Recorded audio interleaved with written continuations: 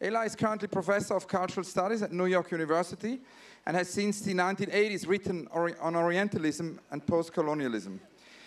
Her many books include Taboo Memories, Diasporic Voices, Israeli Cinema East-West and the Politics of Representation, Le Sionisme du point de vue de ses victimes juifs, Talking Visions, and with Robert Stam, Unthinking Eurocentrism, Flagging Patriotism, Crisis of Narcissism and Anti-Americanism, and the just very recently published Race in Translation, Culture Wars Around the Post-Colonial Atlantic.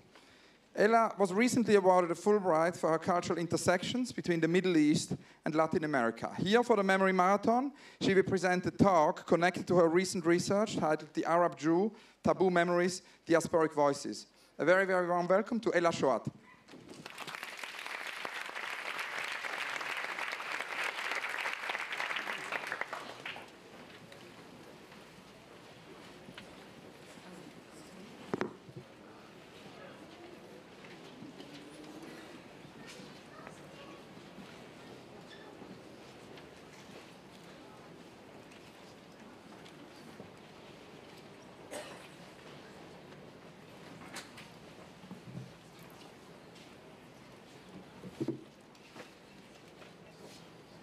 Okay, good afternoon, everyone. I have to confess, this is the first time that I participate in such a marathon. I feel like this pressure of speaking very fast.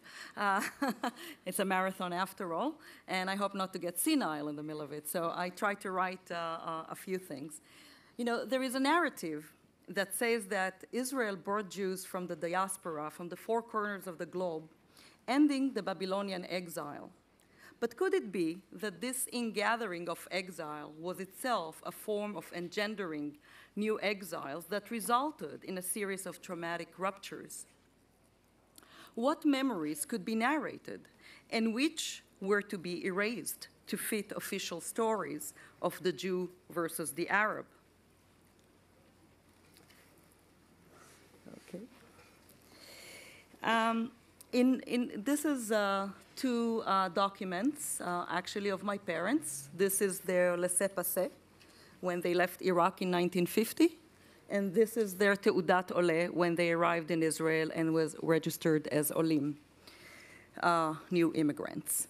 Throughout the past 3 decades, I've written, for those of you who are familiar, about the question that to describe the question of this dislocation as simply refugees or population exchange or immigrants would not be sufficient. And I've tried to suggest that the terminology itself is rather complicated.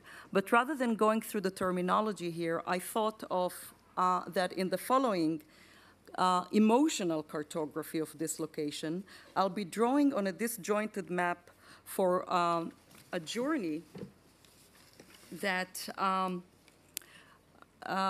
jointed map for a journey across several places, a kind of a family odyssey from Iraq to Israel to the US. Dominant cartographies draw clear boundaries between Israel and the Arab world, as well as between East and West. But we can alternatively reveal glimpses of the vital possibilities of a dialogical imagination that juxtaposes separate geographies and histories, in this case, Iraq, Israel, Palestine, and the US. In interweaving these disparate narratives, I hope to illuminate through associative juxtapositions the making of hyphenated identities, the pain and pleasure of hybridity, of inserting a metaphorical taboo between the Arab and the Jew, actually a metaphorical hyphen between the Arab and the Jew, a kind of a taboo hyphen between two identities, especially in the wake of colonial partition. Was it inevitable that I, an Arab Jew, should end up writing in English about my lived linguistic schism between Hebrew and Arabic?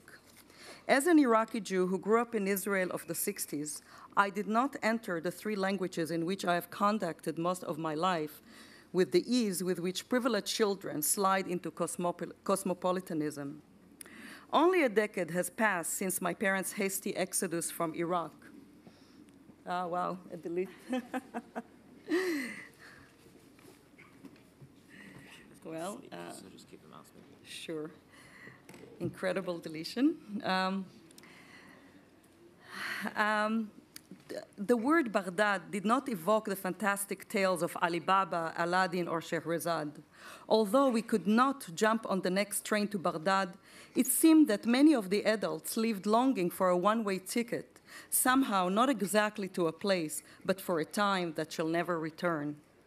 For us, the younger generation who did not set foot there, Baghdad was the home, the neighborhood, our faces, our family faces, our Iraqi accent, Iraqi dialect, our maqam music, our food, our grief, our festivities, all shared in the small town of Petah Tikva, or in Hebrew, the Gate of Hope, blithely unaware of how and when this Zionist settlement submerged the Palestinian village of Mlabbes. And yet, that Baghdad was a secretive one, existing on the margins of the Israeli nation, and often, incredible as it may seem, with our own fragile and disoriented participation. The airplanes that were arranged to transport Jews from Iraq to Israel uprooted millennia of life in Babylon, leading into a new diasporic existence. Overnight, we're no longer Iraqis, but Israelis.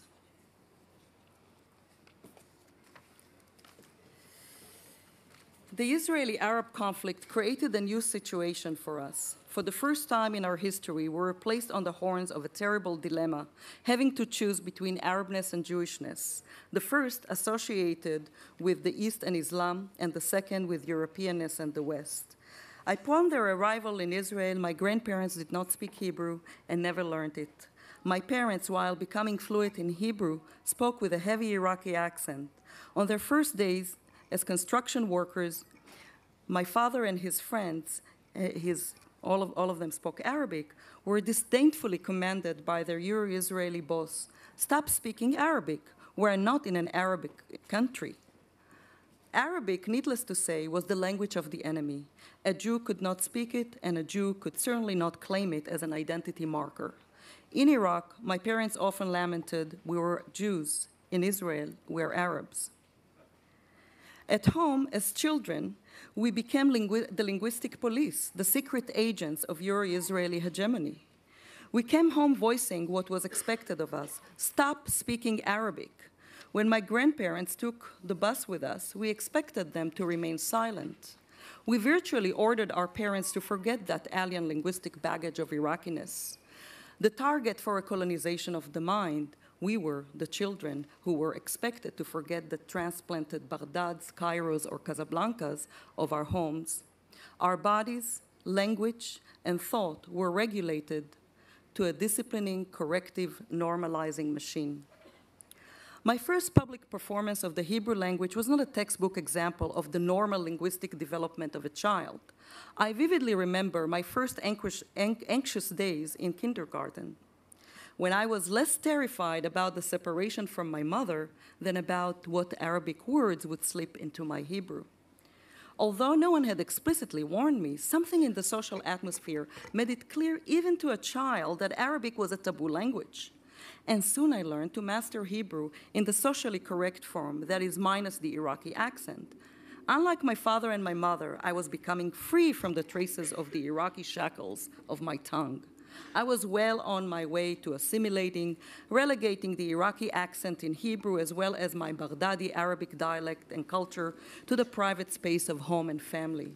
There, we could not be observed, watched, gazed upon with scorn or silenced. Although we were on the margins of Sabra Euro-Israeli culture, as a child, I felt I had a central role in the space of my own family. I acquired the role of a translator, a mediator for my grandparents who could not speak or read Hebrew and read the signs in the street. They could not take care of bills or even converse with non-Arabic speakers in the town. As a child, Hebrew gave me a sense of immense power over the adults in my community. My grandfather depended on me to navigate the unfamiliar currents of Israeli society. And yet, I soon learned to be ashamed of that role.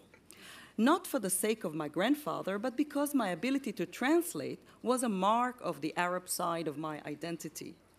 And I just wanted to be transparent, without that dark, opaque Arab history unburdened by Arabic culture. I soon learned to pretend not to speak Arabic and to speak a Europeanized Hebrew. Standing in front of the mirror, I tried to put some order in the babble of consonants and vowels. I learned to push all the sound to the front of the mouth as though there was a clear border dividing the deep throat where the guttural sound of ka, ta, ha, ah were made. I was very good, an excellent self-colonized student. Gradually, the sounds began crossing the interior cave of my throat and moved to the opening of the tunnel, liberated from the chains of Arabic consonants. Triumphant in the ease with which all the deep sounds became light, as though I was speaking French and shifted into airy sounds of ka, ta, ha, ah. After all, we were taught in so many ways at school to aspire to become Euro-Israeli sabras. This is it, I thought to myself. Hebrew is more like French, of which I had caught a first glimpse not from the French-speaking Moroccans in the neighborhood, but rather from my mother. She routinely and enthusiastically recited in French the same textbook dialogue, Jean, il fait très beau aujourd'hui, the beauty of which still escapes me, unless it had to do perhaps with her memories of her more glamorous childhood days at the Alliance Française school in Baghdad, prior to her eventual loss of French in Israel and the US. My bilingualism as a child then did not represent the harmonious coexistence of fluency in two languages. When the authorities entered our neighborhoods and home in their diverse incarnations as teachers, social workers, or police, my grandparents knew that the honor of the visit was hardly a sign of some reward to be bestowed upon my family. The anxiety level rose high, especially when their sons, one of my uncles, my uncles either defected from the army just for a few weeks to take a break, or were trying to avoid serving in the military altogether. Habiba, tali hon, shufi ashqa yardon minna. Habiba, my grandmother would call me in the Jewish Iraqi dialect, see what they want from us. My grandmother, Nana Mas'ouda, would call me from the backyard, begging me to abandon the hide-and-seek games I was playing with pigeons and chickens behind the fig tree. My dress stained with mud, I ran to the house only to find myself speaking with a military police woman searching for my young uncle. The us and them was invariably clear to me. It didn't have to be spelled out. Yet I wanted to impress the blonde woman at the door whose proudly ironed khaki uniform made her look as though she had just stepped out of an ad in an Israeli magazine, only to heroically land in our humble quarters. But why is Nana so worried, I wondered. Nana was far more breathless than I was after running all the way from the end of the backyard to the front door. Nana, who was always so slow, so lackadaisical, went through a metamorphosis, suddenly speaking fast, almost running in circles around herself like a headless chicken. Why does Nana want me to tell the khaki woman why does Nana want me to tell the khaki woman that she doesn't know where my uncle is? I know where he is. And soon I uttered the Hebrew words I thought showed respect for Nana's education and hospitality. He is at Haskel's store. He left this morning, I said, with the confidence of an insider. That will make Nana calmer, I thought, as I received the warmest, shiniest smile I'd ever received from any khaki woman, who quickly turned away toward the central bus station, reinvigorated by my urban topographical insights. My speech act of hospitality was rejected by my tearful grandmother, who now froze in her spot at the entrance until my older Uncle Naji came. Before he said anything, I found myself running for my life, far ahead of the bottle of milk that followed in my wake and was smashed to smithereens of glass floating in a white puddle. I quickly reached the backyard, frightening all the chickens and pigeons in my path, and climbing to my spot in the fig tree, which proved not to be the haven that I had imagined it to be. The burning memory taught me a clear lesson about the subtle but strategic difference between a translator and a trader. My fluency in Hebrew and Arabic was experienced quite viscerally as a negative dialectic, except when my defenses broke down and when on happy and sad occasions I suddenly forgot that I was supposed to forget Arabic. But actually, at home, my home was not easily seduced by the linguistic cultural assimilation. Arabic was the language in which all the emotions around me were expressed. It was the language of the music I heard, the songs we danced to, the conversation at the synagogue, at the Babylonian synagogue, the language in which my father washed my tears with the by now calloused hands of a man who had never known physical labor until he arrived in Israel. The language in which my mother got good deals in the souk, in the marketplace in Petah Tikva, a market almost exclusively inhabited by Iraqi vendors. The language in which my parents heard news from Arabic-speaking radio and TV. The language in which virtually everybody would tune to Kulthum, monthly song from Egypt. The language in which we watched hilarious Arabic comedies, Abu Awar.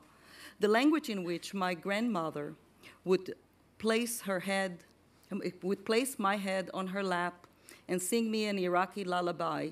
Oh, dililol, ya binti dililol, wa aduki bilchol. Arabic was the language of the 1001 Night stories our grandfather told us. Kan ya makan al-Allah ut-tiklan. And this was, he would repeat as a prelude to every story he would tell, no matter what the story was. We would also eat at the very same time the Iraqi pita he baked in his own hands in his makhbaz. It was the language he tuned into on the big brown radio he was always reluctant to part with. And even for meals or even during war times, when piercing alarms made everyone run to the shelter. And when transistors were introduced in our lives in the early 70s, he was greatly cheered by the invention. For now, he could be liberated from the confinement of the house and walk freely, his head glued to the black transistor, hiding his big ear, his eyes staring at the invisible space as he continued his routine of handing us mlabbis, pastel-colored candies with almond inside. And ironically, the name of the town, the Palestinian town where we ended up in. Arabic was the language of the stories my mother told me at every lunch, often repeating the same magical story I knew by heart. The pomegranate that yodeled and the apples that applauded. Sounds without which I refused to chew on my mother's tasteless bamia, okra. It was the language my mother spoke with the Palestinian Amr, who carried a sack full of oranges to sell in our town.